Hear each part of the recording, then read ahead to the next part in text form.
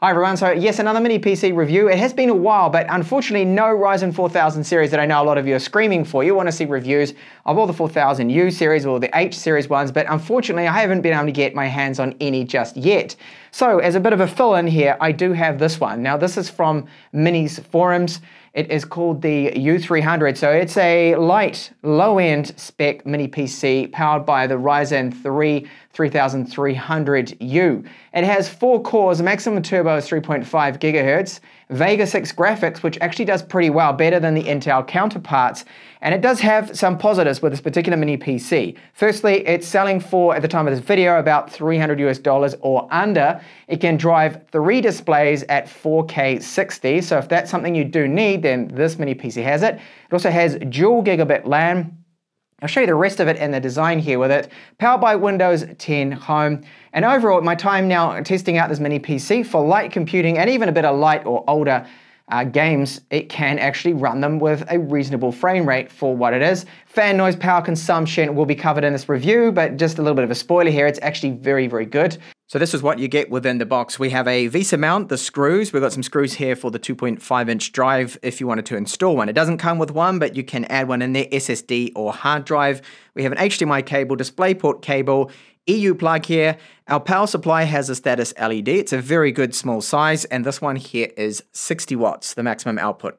So looking now at the top of it right here. So this is plastic, and like the other Minis Forum mini PC that I reviewed, that you press down here, there's a click, and this comes off. This is a very cool design, and they're the only ones that seem to be doing this so far, and you can gain access to our internals here.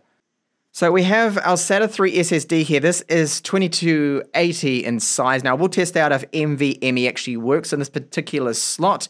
And we've only got one of the RAM slots full here. So it's 8 gigabytes of RAM. I will actually add a second 8 to make it dual channel, just to show you the maximum performance you can expect out of this particular mini PC. So where does the 2.5-inch drive go? You simply screw it onto the back. You plug it in here with this SATA connector.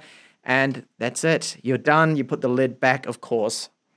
So they have used proper brands here for the RAM. You can see it is Kingston. So this one is DDR4. It's 2400, the spec that you need to get and install in this.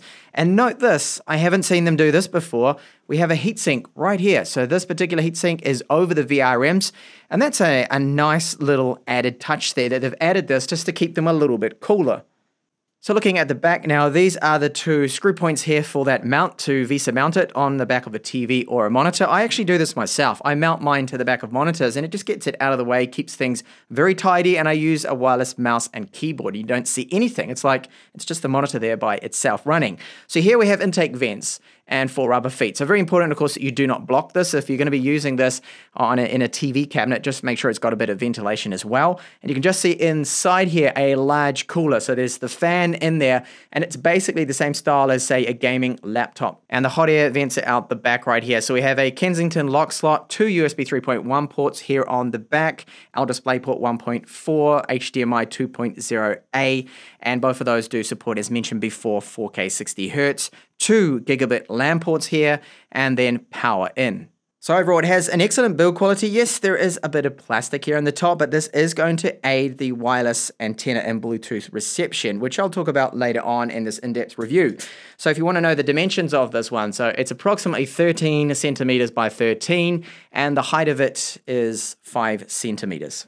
So here we are in the BIOS. There's not a lot we can do here. So you can see total memory 16 gigabytes. Bear in mind, I want to make this very clear that it is 8 gigabytes it comes with, as I showed you when we took a look at the internals. Single stick of 8 gigabytes DDR4 2.4 gigahertz. I have added a second here because I get hassled if I don't, okay? If I just run it in single channel performance, I get all these AMD fanboys going crazy at me in the comments that, oh, you're trying to make the performance look worse than it really is. Why don't you put another secondary stick in? That is my reason for doing that, okay? Just to stop those silly comments and basically show you the best absolute performance. So a lot of people probably will add a second 8 gigabytes. It's cheap enough to do. So power management configuration. If you do plan to run this as a server, you're going to have it on a switch, or you just simply want this option that under here you can change it to power on from the loss of power state, which is great. That's handy. Or the last known state. And under AMD CBS, we do have an option for the graphics configuration. I have set this to 2 gigabytes dedicated to the Radeon graphics there, just to make it perform at the absolute possible best. Nothing else of interest in here that we can really change, so it is a little bit restricted, this particular BIOS here. So on first boot, you will be greeted with our Windows setup, and we have the following language packs that are already pre-installed, part of this Windows 10 image. So our Windows version with this one, out of the box, Windows 10 Home, but it is version 1909. So yes, you need to run Windows 10 Update, of course, quite a few times to get up to the latest version there. So the drive that we have on here is the Kingston that's installed, SATA 3 only. It's got about 200 gigabytes of free space on first boot.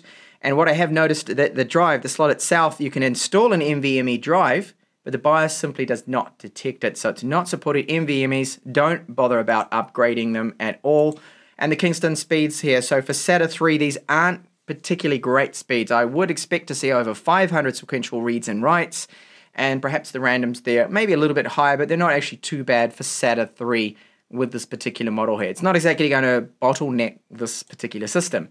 So for the graphics here, it's integrated graphics. It's the Radeon Vega 6.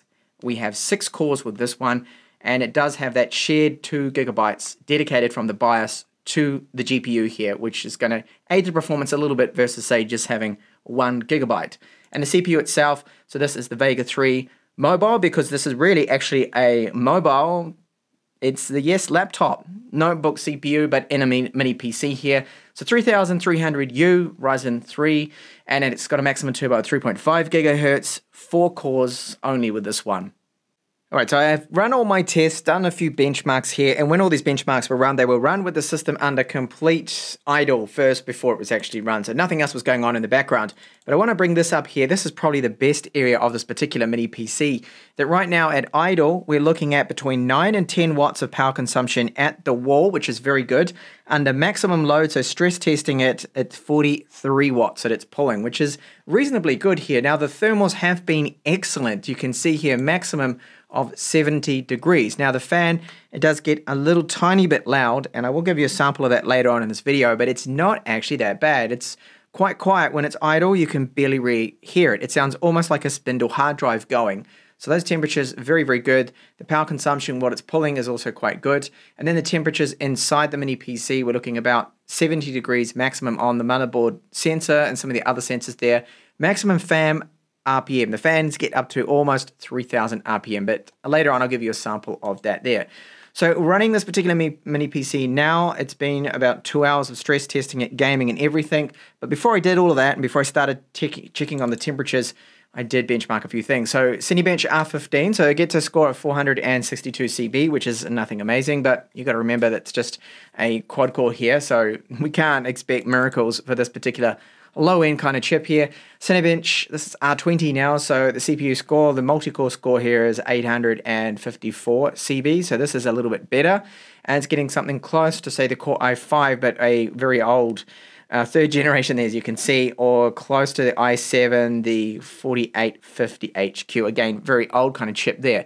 Single core score, a little disappointing and low because of that lower turbo of 3.5 gigahertz. It's to be expected there, so not exactly the strength here with these benchmark scores. And taking a look briefly here at Geekbench 4, so we're getting close to 4,000 single core score, multi-core score there of over 10,000 is actually not too bad there. That's all right. And here for single core score, multi-core for Geekbench 5, we're getting, yeah, reasonable kind of scores here, but yes, on the low side of things with this particular model here. As expected, this is not a high-end configuration. So video playback here for files, I'll just quickly show you here a couple of demo clips that it is very, very good. So let's have a look at something demanding here. So this is 4K, 140 megabits per second, HEVC codec, 10-bit. I'm just using the default player here. And that loads in really well. So this is excellent performance. When you skip ahead, it will take about a second or two to catch up. And there we go. Very, very smooth here. So basically everything I've been throwing at it, including this right here, which is a HDR, even though it's not actually supported, video 4K. This one also has a very high bit rate. And at 60 frames per second 4K, again, no problems. Really, really good. So this is an excellent mini PC for just this. As a media playback device, I feel it is great. Let's have a look now at how it handles spreadsheets and documents. So this is really what this kind of mini PC is ideal for. So the media playback I showed you before, video files, and then just editing documents. Just light kind of tasks, nothing too strenuous. I've got the doc file open at the moment, no problems. You can do all your edits and everything. It seems to be in real time there. It doesn't seem to be lagging or really slow here. Then our spreadsheets as well, so having many different rows here, not really a problem for it. So we'll actually do something a little bit more strenuous, and that is just to load in here a video file. So this is video editing, 4K video editing, which really isn't recommended on this kind of spec. It can actually be done, as I will show you right now, but you'll see it's not exactly quick. It is a little bit slow. So things do take a while to load in, and just trying to scrub back or forward with the previews here, even at 1/4% is a little slow. Just hit play here. You can see that is stuttering away. So this here is a little bit too painful for my kind of use. I would not be editing video, definitely not 4K. Now, if you switched over and started to edit in just 1080p, then it would probably be okay. But again, export times are going to be slow. It's also going to be very slow just at times with that preview windows. You want to keep that on. I would say just keep it on 1/4. You don't really want to push it any more than that. So this is where it does really excel here, this particular mini PC. You think a Ryzen, okay, you think Ryzen 3 3300U, that can't game at all. But look at this, integrated graphics, the Vega 6 is doing a very good job. This is 1080p you're looking at on the normal settings. So I mean, I could lower this further. I could use 720p HD for a better frame rate average. But this is just to show you that the Vega 6 does so much better than the Intel integrated graphics right here. Very good performance. Just zoom out here with our camera. You can see it's still a respectable frame rate, considering that, again, this is integrated graphics and not dedicated, of course. Being able to do this with just even the Ryzen 3 is impressive. And I'll just get out of the car now to show you that that frame rate, it's going to be steady the whole time, over 40 frames per second. So quite playable, especially if you're used to playing on consoles.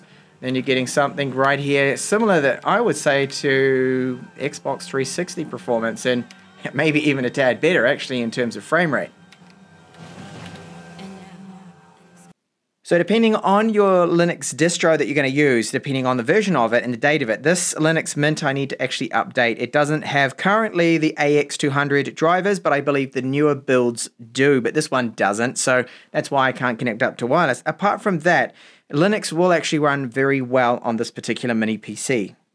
Let me just quickly recap here. So I do like this design, that in fact you can click in and just remove the lid. So easy to add another 8 gigabytes. Now I did test it with 16 gigabytes in total. I know probably isn't the best thing to do, but I'll let you know at the start of the video that the configuration that sells for around about $300 US at the time of this video only has one stick of 8 gigabytes. But that's good that they didn't use 4 sticks, so it's very easy just to add that extra 8 to give yourself 16, run dual channel.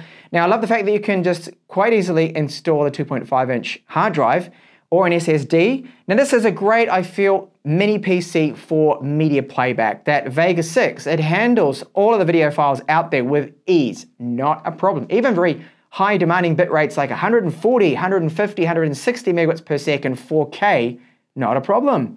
And even handles the 60 frames per second as well, 4K clips that I tested out, but no HDR to support with this particular chipset here. So this does have an excellent build quality. Fan noise, big tick there. The other big tick is the thermals. Excellent, really good on this. We're only getting up to about 70 degrees Celsius, very good there, and it's a nice little package here. But then it comes to the cons. That price is a little expensive for really this kind of spec. It's a Ryzen 3. But yes, you do have the 3 displays that you can run, and they know this, and the 2 LAN ports, opening up just various different options if you wanted to use this like as a file server, if you wanted to run like various different monitors, of course, 3 at one time, then it's able to do that, and it will do that quite well actually. So gaming-wise, that's where it excels to for integrated graphics I'm talking about here. So it's actually better, the Vega 6, than some of the Intel, like the UHD 620. This performs much better. I mean, look at GTA 5. Now, I didn't test out any other games in this video, but I did actually test out Counter-Strike, but my gameplay was that terrible, I just pulled the video from this review. It gets a very decent frame rate. You can run high settings, League of Legends, those kind of titles that aren't so heavy. You're able to play them on this particular mini PC here, which is good. So overall, for the price, a little expensive, but as a package, if you only need it for light computing, and that's all you need for your desktop needs for just a little mini PC, then this one does tick all the boxes. Now I have 2 other videos up here of some other recommended mini PCs from me. Thank you so much for watching this video, and hopefully soon I will have a Ryzen 4000 series mini PC to cover here in the channel.